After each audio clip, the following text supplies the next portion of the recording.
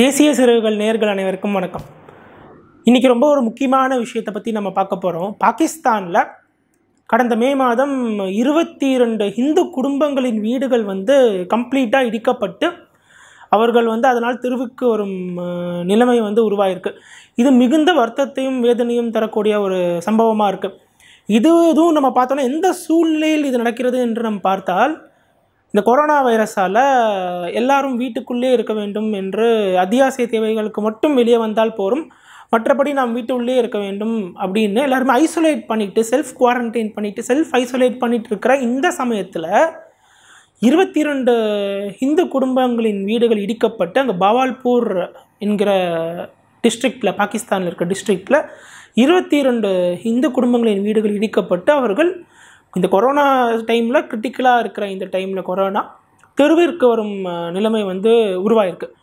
இதில் இன்னும் ஒரு முக்கியமான அம்சம் என்னன்னு நம்ம பார்த்தோன்னா, இந்த கோர்ட்டு அந்த ஊரில் இருக்கிற கோர்ட்டு இவங்கள்ட்ட கரெக்டாக ப்ராப்பர்ட்டிக்கான லீகல் டாக்குமெண்ட்ஸ் இருக்குது, இவங்க வீடு இடிக்கக்கூடாதுன்னு சொல்லியும் அவங்க அங்கே இருக்கிற இந்த 22 இந்து குடும்பங்களோட வீடை இடிச்சிருக்காங்க. இப்படின்னா பாகிஸ்தானில் இருக்கிறவங்க அங்கே இருக்கிற நீதிமன்றத்துக்கு எவ்வளோ தூரம் மதிப்பு கொடுக்குறாங்க அப்படிங்கிறதும் நமக்கு இங்கே தெரிய வருது. நீதிமன்றத்திற்கெல்லாம் மதிப்பே இல்லை. அதே மாதிரி இந்து குடும்பங்கள், அங்கே இருக்கிற மைனாரிட்டிஸ், இந்து மக்கள் மட்டும் இல்லை, அங்கே இருக்கிற புத்திஸ்டாக இருக்கட்டும், ஜெயின்ஸாக இருக்கட்டும், கிறிஸ்டின்ஸாக இருக்கட்டும், சிக்ஸாக இருக்கட்டும், இவங்களோட ப்ராப்பர்ட்டிஸ் இடிக்கிறதா இருக்கட்டும், இவங்களுக்கு அகென்ஸ்டாக வைலன்ஸ் நடக்கிறதா இருக்கட்டும், இது எல்லாமே கோர்ட்டு என்ன சொன்னாலும் அதுக்கு அகைன்ஸ்டாக இது நடக்க தான் செய்யும். கோர்ட்டால் ஒரு கேள்வியும் கேட்க முடியாது. அரசும் எந்த நடவடிக்கைகளும் இவர்கள் மேலே எடுக்க மாட்டாங்க. அந்த மாதிரி நிலைமை தான் பாகிஸ்தானில் 1947 இருந்துகிட்ருக்கு. இந்த இஷ்யூ, இது மே மாதம் நடந்த இஷ்யூ. இப்போயே இதை பற்றி முக்கியமாக நம்ம பேசுகிறோம் அப்படின்னு நம்ம பார்த்தோன்னா, ஒரு 2 to 3 days பேக் இந்த இஷ்யூவை பற்றி Indian government Pakistan high கமிஷனுக்கு Indian government official போயிட்டு கண்டனம் தெரிவிச்சிருக்காங்க. அதுவும் இந்தியன் கவர்மெண்ட் என்ன சொல்கிறாங்கன்னு நம்ம பார்த்தோன்னா, இந்த விஷயம் பாகிஸ்தானில் ஹிந்துஸ்க்கு அகெயின்ஸ்டாக ஒரு அட்ராசிட்டிஸ் சிஸ்டமேட்டிக்காக அவங்கள டார்கெட் பண்ணி நடந்துட்டு வருது. இதை பற்றி பாகிஸ்தான் கவர்மெண்ட் எந்த விதமான ஆக்ஷனும் எடுக்க மாட்டேங்கிறாங்க.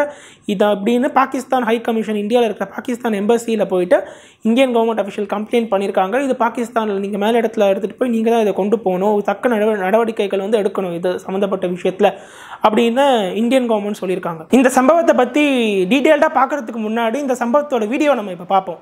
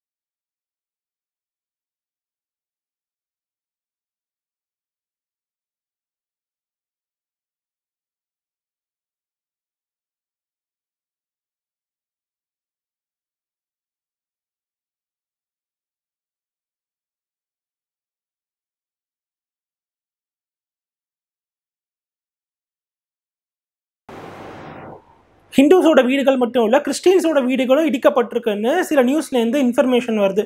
இதை தவிர பார்த்தோன்னா, அதே ஊரில் 2 ஹிந்து பெண்கள் ஃபோர்ஸ் பண்ணப்பட்டு முஸ்லீமாக மதம் மாற்றமும் செய்யப்பட்டிருக்காங்கன்னு சில நியூஸ்லேருந்து இன்ஃபர்மேஷன் வருது. இதெல்லாம் வச்சு நம்ம ஓவராலாக பார்க்கும்போது நமக்கு என்ன புரிய வருதுன்னா, போன வருஷம் இந்தியன் பார்லிமெண்ட்டில் பாஸ் பண்ணப்பட்ட சிஏஏ, அதாவது சிட்டிசன்ஷிப் அமெண்ட்மெண்ட் ஆக்ட், தமிழில் சொன்னால் குடியுரிமை சட்ட திருத்தம், இது எவ்வளோ அவசியம் என்று எல்லாருக்கும் தெரிய வருது.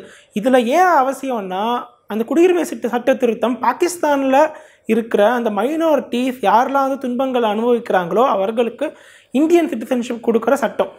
அதுவும் இந்த சட்டத்தில் நம்ம பார்த்தோன்னா, அது எல்லாருக்கும் இந்தியன் சிட்டிசன்ஷிப் தரல. யாரெல்லாம் டிசம்பர் 31, 2014 முன்னாடி இந்தியாவுக்கு வந்திருக்காங்களோ அந்த ஒரு 6 ரிலீஜன் அவங்க மென்ஷன் பண்ணியிருக்காங்க, அவங்களுக்கு இந்தியன் சிட்டிசன்ஷிப் தரது தான் இந்த சட்டம். இந்த சிஏஏவை பலர் வந்து என்னென்னே தெரியாமல் எதிர்த்தாங்க, சிலர் வந்து பாலிடிக்ஸ் பண்ணுறதுக்காக எதிர்த்தாங்க.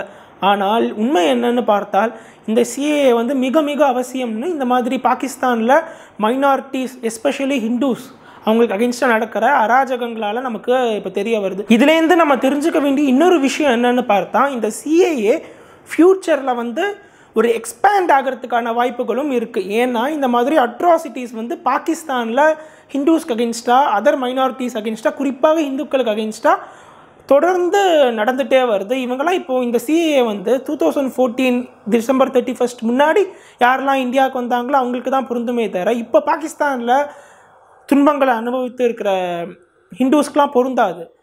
அதனால் இவர்களை வந்து ஒரு 5 வருடம்க்கு அப்புறமோ ஒரு 10 வருடம்க்கு அப்புறமோ இவங்களோட கஷ்டம் வந்து அதிகமாக இவங்க கஷ்டப்படுறதால இந்தியன் கவர்மெண்ட், அப்போ இருக்கிற கவர்மெண்ட் யார் இருந்தாலும், இப்போ பிஜேபி இருந்தாலும் இல்லைன்னா ஒரு ஹிந்துஸ்க்கு ஃபேவராக இருக்கிற கவர்மெண்ட் யார் அங்கே இருந்தாலும் அவங்க வந்து ஓகே இவங்களுக்கு நம்ம ஒரு ஏற்பாடு பண்ணி தரணும். இதனால் இந்த சிஏஏவை டிசம்பர் 31 2014 கட் ஆஃப் டேட் வந்து இன்னும் மேபி 2020 ஒரு 10 வருஷம் 15 வருஷம் கழிச்சு அந்த சட்டம் வரும்போது அப்போ இருக்கிற ஒரு டேட்டுக்கோ எக்ஸ்டெண்ட் பண்ணக்கூடிய வாய்ப்பும் வந்து இருக்குங்கிறத நம்ம புரிஞ்சுக்கணும்.